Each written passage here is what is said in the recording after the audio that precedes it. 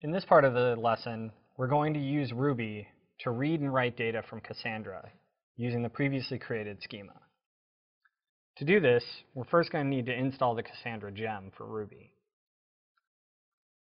Now, the Cassandra gem we're going to use is the Cassandra gem developed at Twitter, and it uses the Thrift interface. The Thrift interface is a native wrapper, so we'll need to install some essential tools to compile that.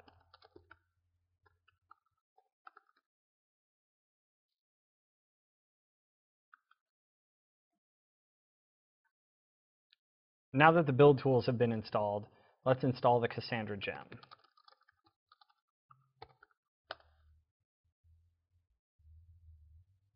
With that, we're ready to start writing our Ruby code to insert data into Cassandra.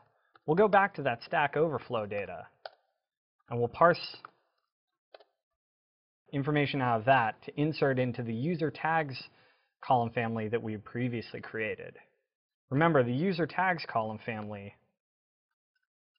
looks like this. We have the user ID as the row key, a tag as a column name, and a value, which is how many times the user has commented on that tag. So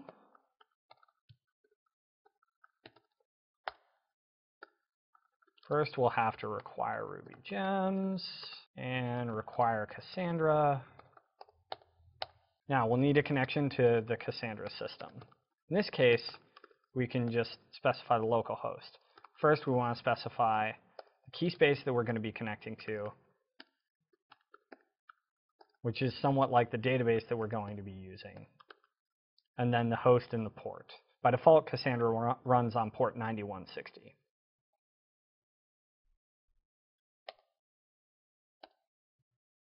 So first, let's see if we can read the data out of Cassandra that we had previously written in.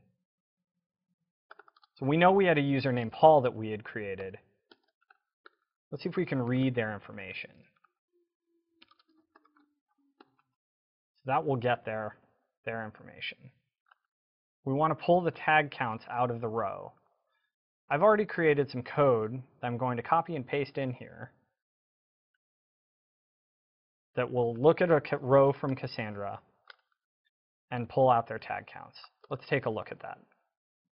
So here we go through each pair, where the pairs are the columns and the counts. You can see the column, the tag count, and we pull it out of the array of pair. Now the tag name is the first part of the column. Here we say we've seen this tag, and here's the tag count. All right, so using that method, we can output what tags Paul has commented on. There's the row that we had previously fetched.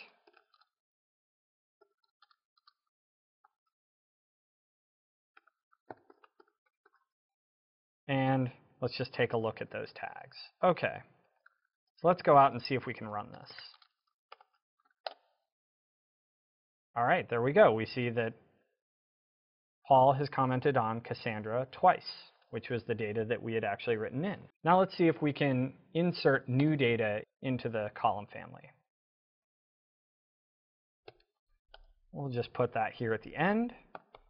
So db.add user tags. I'm going to say the user is Todd, 3 on, say, Postgres, because he has bad taste in databases. So let's see if that runs. All right, that seemed to work, but we need to read it out now to make sure everything is there. So now notice we just added a value here. We didn't call insert or anything like that. That's because we're adding this. We're adding to a wide row. So the behavior is a little bit different than when you're working with a well-defined row. We'll get into an example later on in this lesson that's a more traditional type of row with defined columns. So the Cassandra gem has an easy way to pull out the IDs of everybody in the database. So we're going to do that. So we're going to get range, user tags, the batch size of, say, 1,000. Of course, we're not going to hit that limit because we only have a few records in.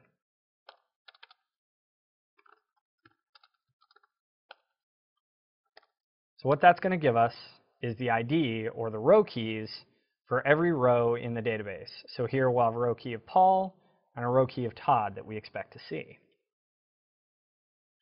Then we can call a method to get all those rows at once.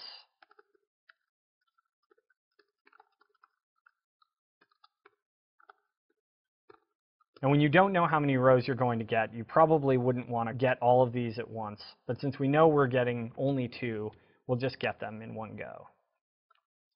So let's iterate through those and output their values.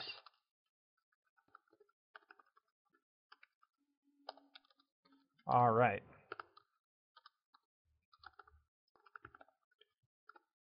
So we execute the query, and we loop through the various rows. We know we are getting the ID in the row, so the ID is actually the name, which was Paul or Todd, and then the row itself. We're going to pull the tags out using the method we had previously created. And we're going to output it so we can see what we're working with.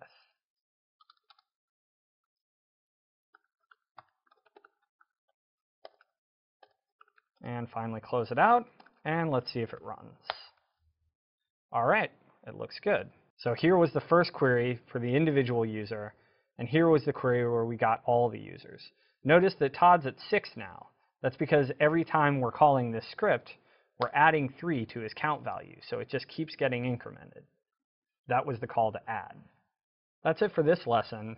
In it, you've learned how to read data from Cassandra using the Ruby Cassandra library, and also how to write data into Cassandra using the Ruby Cassandra library. Next, we're going to learn how to write data into Cassandra from a Hadoop MapReduce job.